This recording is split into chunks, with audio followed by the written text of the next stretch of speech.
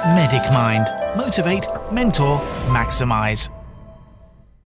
Welcome to this video where I'm going to give you some of my tips for the BMAT essay.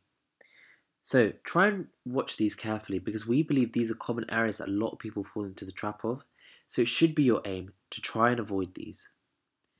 First of all, don't write the essay without a plan. If you don't plan the essay, your essay will end up having a disordered structure and will mean that your points are not presented in a coherent manner. When you're presented with a question, it's natural to head in straight and put pen to paper, but being able to properly decide what you want to include in each paragraph will mean that you get across points in a logical format.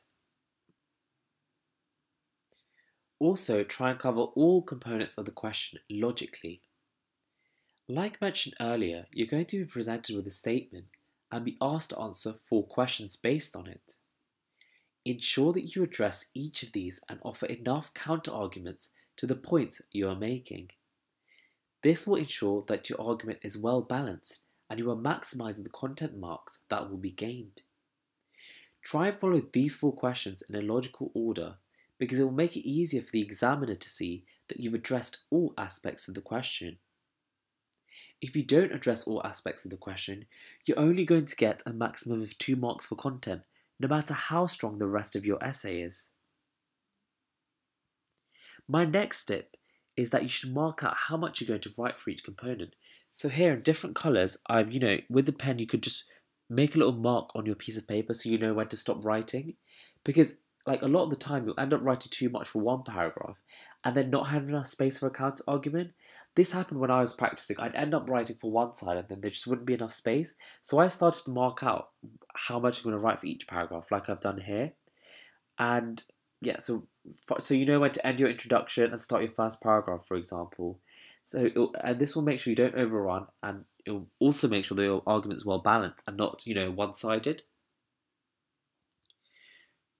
Now, try and present your argument concisely, okay? You need to make sure that you're really pertinent in each point that you're trying to get across. Don't waffle or repeat your point several times, because whoever digresses and strays away from the question, they'll lose marks for quality of content, and that will mean they don't have enough space to cover other points that they're aiming to make. You don't get any extra marks for repeating a point, okay? And in an essay where you only have 200 words, you can still get 5 for quality of content, okay? You don't have to write lots and lots and lots. Don't think, oh, I have to fill this page. If you feel like you can only write 200 words and it's concise, don't worry, okay? And by being concise, it doesn't mean list 10 different points, okay? Try and use examples which are relevant to the argument and really do explain them. And don't repeat the same word again, like furthermore. A lot of people use furthermore again and again. There are alternatives like moreover, in addition, okay? Give a balanced argument. So make sure that for every point you make, there is a counter argument.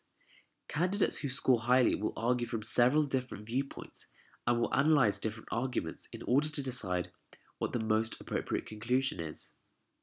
It's vital that you don't just present your own views as a topic, because a strong essay will be balanced and supported with coherent evidence that can be achieved through the use of examples. Don't use words and phrases such as I think or I believe that, because it really comes across as biased and subjective. Fair enough, you do have to give your opinion at the end, but there are ways to do it without crossing the line between opinionated and also remaining objective. Thank you for watching this free BMAT tutorial from Medic Mind. To unlock the rest of the 100 tutorials and all 8 ebooks, click here now.